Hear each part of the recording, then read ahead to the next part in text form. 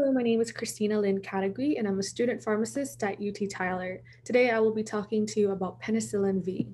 So, this is an antibiotic, and it is used to treat or prevent bacterial infections. To use this medication, you have to take it on an empty stomach, 1 hour before or 2 hours after a meal. And if it causes an upset stomach, then you can take it with food. You have to remember to keep taking this medication as directed by your doctor, even if you do feel well. And if you miss a dose, take it as soon as possible. But if it's closer to your next scheduled dose, then only take that dose so you don't double up on your medication. Now, some side effects that can occur are allergic reactions such as rash, blistering, or peeling of the skin, swelling of the face, mouth, or hands, and also difficulty breathing.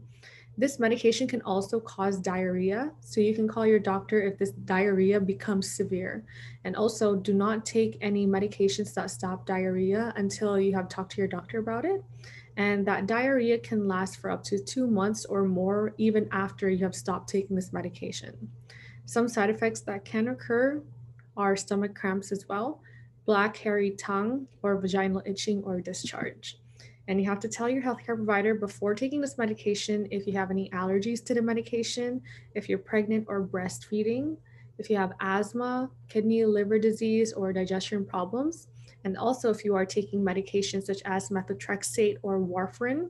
And most importantly, if you are taking birth control pills, implants, or shots, because these may not work while you are taking penicillin. So, in order to keep from getting pregnant, you have to take another form of birth control. And to store your medication, you have to store it at room temperature, away from moisture, heat, and light. Thank you so much for listening. That is all for today.